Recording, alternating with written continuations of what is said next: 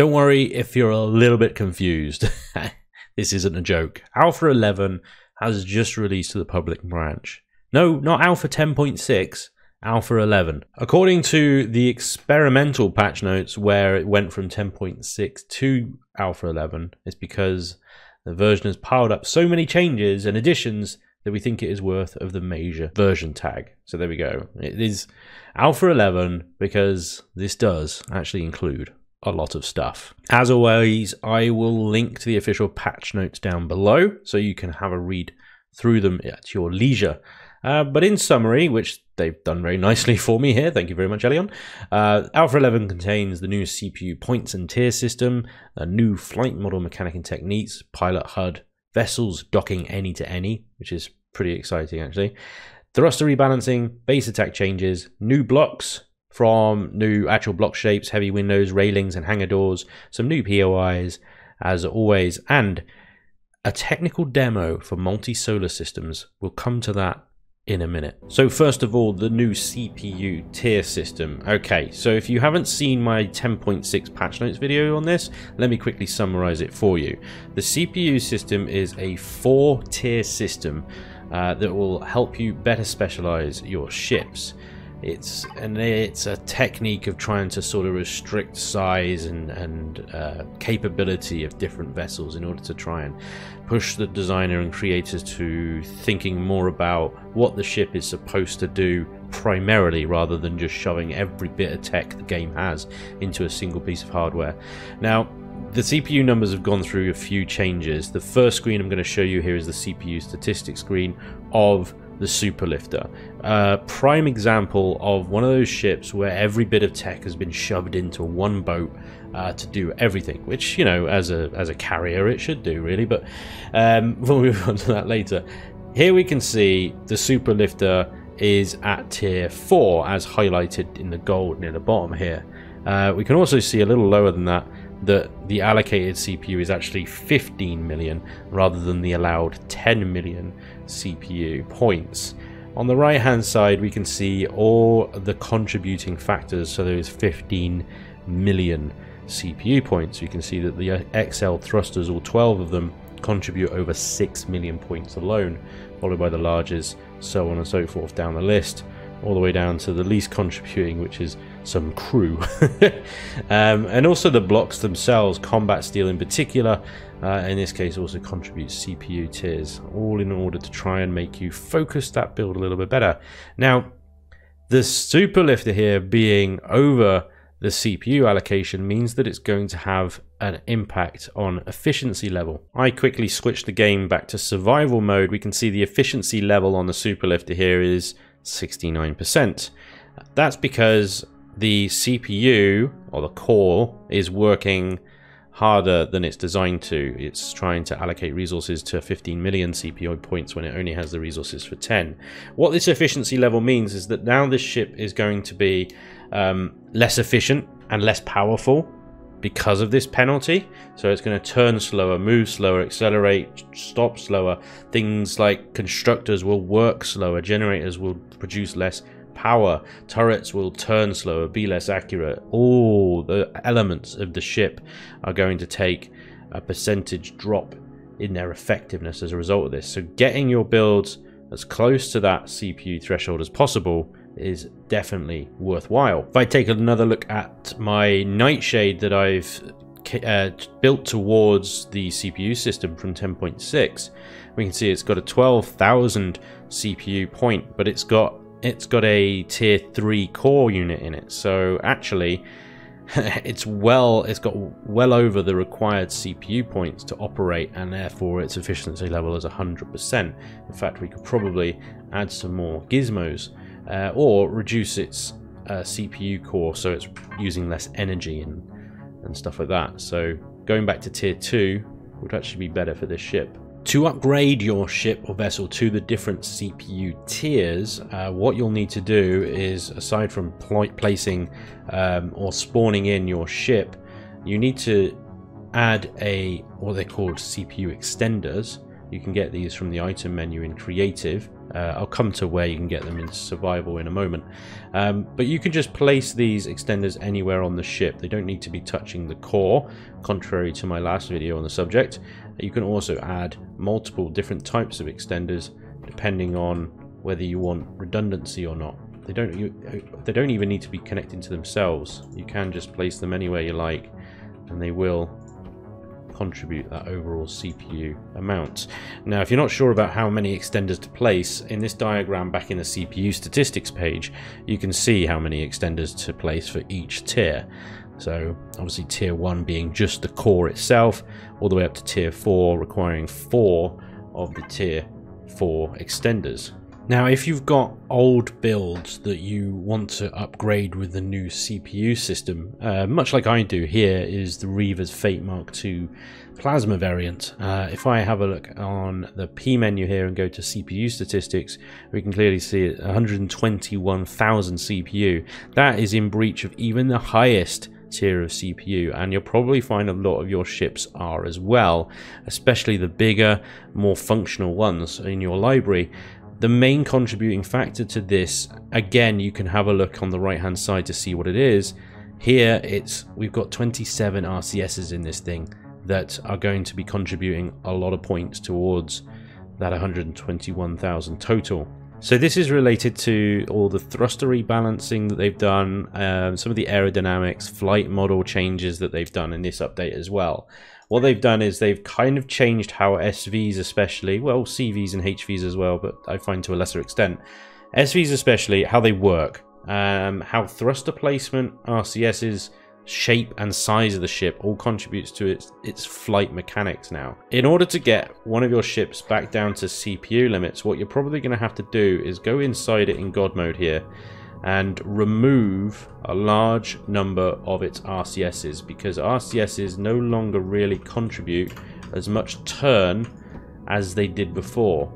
Removing a lot of them, not all of them, because they still do something, is going to help reduce that CPU number. Just reducing those ones there brought me down to 113,000. There's definitely more in here I can remove, and the space that you save by removing these RCSs can go back into the CPU extenders, replacing the CPU extenders you're going to need to bring the ship in line with the CPU points. So removing those, 108,000. We could probably get away with that. So if we grab 4 extenders, we just need to now find a place to put them, but we should be okay because we just removed a bunch of RCSs from this thing. There we go, there's one. On the other side as well. 3, 4. So with that, we should now find that it's now tier 4, 100,000. And if you're in creative mode like me, what you'll need to do is change mode back to survival and then wait for it to update with the new numbers. There we go, 94.4% efficient. So if we remove a few more RCSs maybe, or we could remove things like deco or extra devices that we don't necessarily need, a bit of the oxygen tank, maybe a generator or two, maybe a fuel tank or two. You get the idea. Just sort of trim it down a bit and you'll get to CPU points in no time. What that does to the performance of the craft by removing all those RCSs though is, well, you will definitely notice a difference, but as you can see, this ship still performs as well as she did before removing those RCSs. Still turns very well, and even at 90% efficiency, she's pretty flexible. I could probably remove another couple of RCSs and still be very happy with that. So that's what you'll need to do in order to bring your ships in line with CPU. So I mentioned earlier where you're going to get these extenders from in your survival games. Well, first of all, you need to unlock them. They're going to be in your tech tree. First of all, the tier 2, and of course 3 and 4 followed by that. Once you've unlocked these, you can then build them in your constructors. These little the colored icons next to each thing tell you which constructors can build them. So you can see here for the T2 CV extender, can build it in a large constructor and an advanced constructor. However, the T3 and T4 subsequently can only be built in an advanced constructor. So if we head into our constructor here, we can see our extensions. we can see that the tier 2 extensions require cores and flux coils. Flux coils requiring Sathium and Neo to build, by the way. The tier 3, however, requires small optronic bridges for HV and SVs, but for the larger B bases and CV extenders, large optronic bridges. Now these are new items added to the game, and if you search inside your constructor, you'll see that these components cannot be built. They're not in here anyway. In fact, if we have a look at our item menu, this is what they look like. Those are the smalls, optronic bridge and matrix, and those are the large optronic bridge and matrix. So you know what you're looking for. They definitely do not appear in the constructor.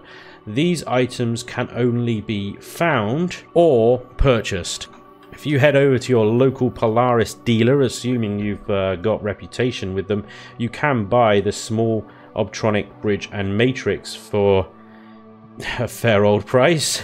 66,000 credits or 100,000 credits. It's not too difficult to come by that amount of money, but you will need stuff to sell, obviously, in the first place. And this guy sells the larges considerably more, 170,000 and 297,000 respectively. Again, it shouldn't be overly difficult to get that amount of money, especially when you start producing or getting a lot of boosts to sell. And the other option is, of course, like I said, to find them. For finding them, well, you're just going to have to get lucky with the loot boxes, and you're not going to find these things in any of your basic white or yellow containers. This thing is going to be in red containers, and even then, it's not even guaranteed. I think these are just painted red rather than actually being the very rare container. But yeah, there's a small optronics bridge. That, well, I went to every single POI on this planet, apart from these three down here. The weapons bunker here was the first container I found it in. So it really does, at this point, look like the Polaris are probably your best bet to get in these things fairly early on. Otherwise, you're going to have to go through a lot of POIs. And then there's a bit of a catch-22 with progression, because you kind of need a tier 3 vehicle to take on that many POIs, or you're just going to be having a lot of repairs to do. Although it does appear that large optronic bridges at least do spawn in the ultra rare epic containers as well, so there may be a little bit better chance if you're looting both red and the purples, but it's still pretty low. So how are you supposed to stay within these CPU limits but still create effective builds that's going to help you early in game before you can get to looting those things, or even looting the stuff to sell to buy those things? You know, there's a whole progression loop here that's going to take some adjustment, I think. Standing in front of me is a small SV. Does that mean that's an SSV? Anyway, it's an SV that I built when I was toying around with 10.6 when these CPU points came about, but more importantly, when the new flight mechanics came about. Now, this is coupled with the aerodynamics system and the CPU system and the flight system and the HUD, all kind of working together to sort of change this building in the game. This thing, as you probably noticed, doesn't have any thrusters in the side, in the front, in the top. I can tell you they're not in the bottom either. There are only 2 thrusters in this thing. That's it. And a couple of RCSs. But the important thing about this is the 4 missile launchers on the end here. Now, what I'm going to use is the new aerodynamic and new flight mechanics to help me take on a couple of light Xerax POIs with, well, only 2 thrusters. This will be interesting. So when you get into a ship like this, I've shaped it based on the new aerodynamic mechanics, and I've also created a large surface area using the wings to give myself as much lift as possible. And this is a very basic aerodynamic physics. It's not real, really. It's very basic. So if you're expecting full aerodynamic physics, I wouldn't rely on that. It's a little bit more simple than that. Anyway, basically, you give yourself enough forward momentum and enough surface area on the bottom, and the ship will be able to basically fly itself. You can then even just turn inertia off, and it will sort of float along fairly casually. That being said, it will eventually fall to the ground when it reaches a slow enough speed, but we can see we're at 5 meters a second before it finally starts dropping. So you can save yourself some fuel here. I'm now going to go and take this thing up against a couple of very lightly armed Xerax POIs that's going to give me that initial kind of loot that I need.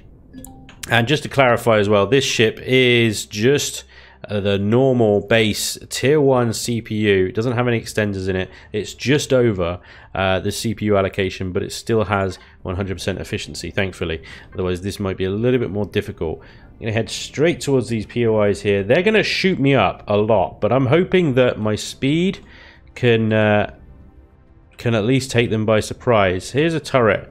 We've got 4 missile launchers on this thing. I need to get relatively close and hope the lag doesn't screw me up too much, but there we go. I've taken that turret out, and I managed to get out. I did take a hit, but it's possible, and that's just all with one thruster. Coming in for a second run. I unfortunately missed that one. I tell you what, it's going to take some practice shots, isn't it? But there we go. That is one way of doing it. Obviously, I could probably get some more maneuverability and better maneuverability if I didn't have 4 rocket launchers. If I only had 2, I could probably use my other CPU points to maybe give more thrusters in different directions and make this a little bit easier and a little less time consuming. But the hit and run strafing kind of missile run technique is definitely one that's going to open up the ability to hit these POIs early on, I think. It's just going to take some practice. It's actually kind of fun though. So that brings me nicely onto the new HUD, the new pilot HUD that you can see in action here. I think it especially looks good in first person view. Information is all the same as it was before, it's just sort of moved around a bit. But one thing you might notice is in the top right corner of my HUD there, you'll notice my max speed is now 70 meters per second, not the old 50 meters a second that it used to be. This is going to make SV travel a little bit more enjoyable, I think, and make scouting a little less daunting, especially on those bigger planets. You'll also notice that on the left side is now where my height and altitude meters have moved to, showing my distance to ground and to orbit. The right hand side has also got a strange circle on the bottom of it, and that is the boost. So if I turn around here, you notice my speed drops right down. I can use my boost to quickly get back up to speed. But yeah, you'll notice the HUD moves like a sort of more traditional fighter jet kind of HUD when you're banking and turning and pitching and yawing and stuff, which is quite useful. But you'll always have that 0 line in the middle so that you can find the horizon again. Also, in the bottom right is some more changes as well, showing you fuel, generator usage, how much fuel you have, of course, how much oxygen you have, and how much pentaxid and shield you have as well. The shields is just above the toolbar. I don't have any shields on this craft, of course, but it would be in blue if my shields were on. There we go. That's a bit better, isn't it? The other thing to note as well is the cruise control has changed. So instead of Shift W now, it's actually Control and Hold W. You'll see a little marker on the right-hand side climbing up to the top there. Once it's 100%, you can let go, and that's your 100% cruise control. What that means is you can actually set cruise control to very low speeds. I've set my cruise control to 14 meters a second there for reasons I don't quite know yet, but you could do that now. The vessel docking system has been updated as well to include inter-vessel docking, so you can dock SVs to SVs, HVs to SVs, CVs to CVs, and so on. So this is an SV that I've been working on in my Chilling and Building streams. If you join me for those, they're on Saturdays now at 8 PM UK time, over on Twitch and on YouTube. And we built this sort of thing here. This is an SV. Of course, it's a work in progress, doesn't even have a roof yet. But it's also a proof of concept, because in front of me here I have a range of vehicles. We have the Nightshade here, which is of course an SV, and we're going to just go and park that onto this other SV here. I can figure it out. Reverse, Spanj, reverse. I'm going to just attach it to one of these spontoons, I suppose you call them, and then just level it out so it's a little bit prettier. There we go. So that's an SV attached to another SV, and then we've got the old EXO1 Earth Mover here, which is, I haven't actually updated at all for CPU, so this is a miracle that it's still moving. Let's see if we can attach this as well. Yep, there we go. And I think we could probably get the old scimitar on here as well. Let me just make sure. Have you actually got a docking pad scimitar? No, you don't, do you? Okay, that's the skimmeter. Kind of haphazardly docked on there, but it's docked, so this should work. And there we go.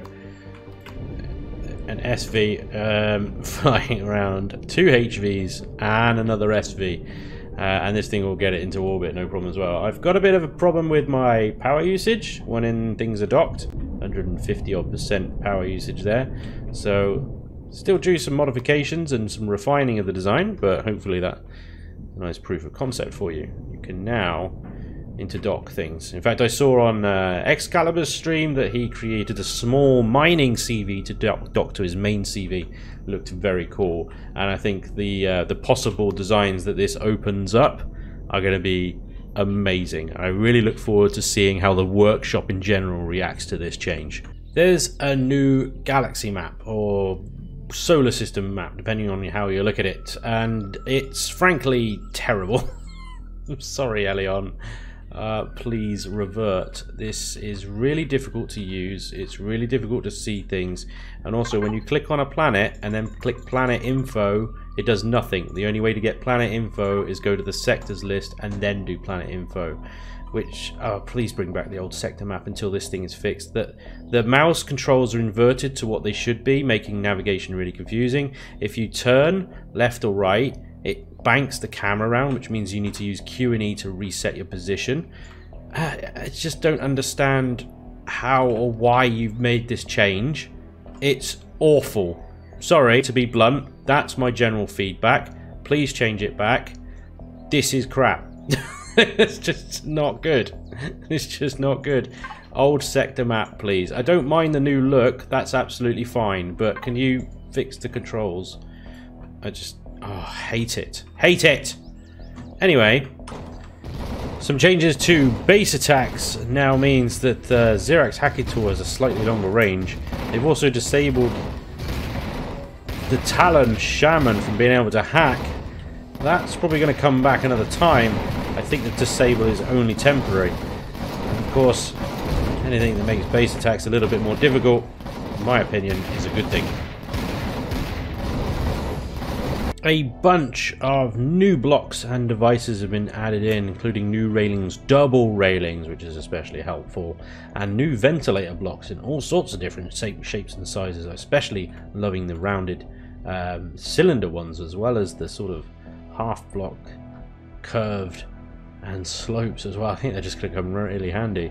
And we finally got some heavy glass in various curved and corner shapes as well, which is going to be helpful creating those nice big windows. Some curved and diagonal armored doors are going to be especially useful for those tight to compact ship designs, I think.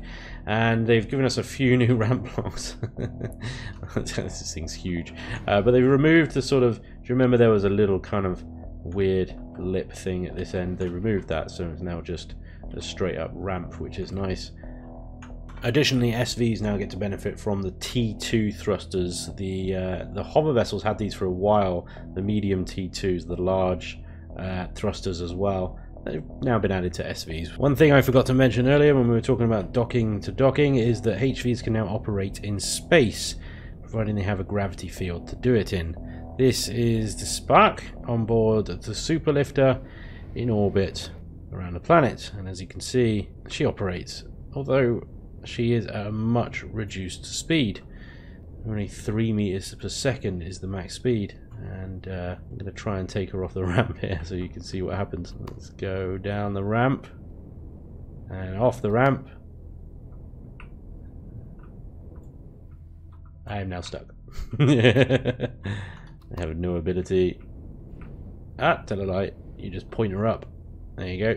Oh no, no, gravity's taken over. So you do have to be careful where you move your HVs to in space. Like I said, they are influenced by the ship's gravity field, so you drive off the side of the ship, you're going to have to fetch an SV to go and get it again. But should open some interesting orbital and planetary docking opportunities for your HVs. As with most updates, they've added some new POIs, some snow variants of civil POIs and Polaris POIs, and of course snow planets, a bunch of orbital wreckages for you to explore, and some other basic POIs. Creative mode has Also had a bit of an overhaul as well, with the new space station, the MS Titan, up into orbit to show off, and the new Hall of Creation, which has a bunch of information and help for new players on how all the systems work and how to build stuff. If you load up the default Akua Omicron scenario and can figure out how to use the god-awful new sector map, you can take a look at the first iteration of the new multi-solar system mode of Empyrion. Finally, Empyrion Galactic Survival can finally earn the name Galactic. We're starting to get a bit of a galaxy to form. So you can see multiple suns here and warp lanes in between these different solar systems and stuff. This is just the default Akua Omicron scenario. It's currently not working in default random scenarios. This is just a sort of demo how it will work. So I think everyone will get the same layout, I believe. But yeah, have a look at it, figure it out. It looks pretty good. And of course, no big update like this is complete without a bunch of optimization changes, little fiddly bits, and a huge list of bug fixes. Check it out, guys. Like I said, patch notes down below if you want to check it out for yourself. Otherwise, just make sure your game is updated to the latest release version. You don't need to sign up for any betas or anything. It is just the release version, and give Alpha 11 a go. And of course, as always, Elion are very keen on feedback from you guys, so make sure you check out the feedback forums as well. Known issues, etc., etc. That's it from me. That's Alpha 11. Like I said, be interesting to see how the workshop reacts to all these changes and how your gameplay and your playstyle changes as well, because, well, this is a big one and it's a game changer. Let me know what you think down below in the comments. As always, thank you very much for watching. Hope you enjoyed, and hopefully I'll see you next time. Until then, take care. Bye-bye.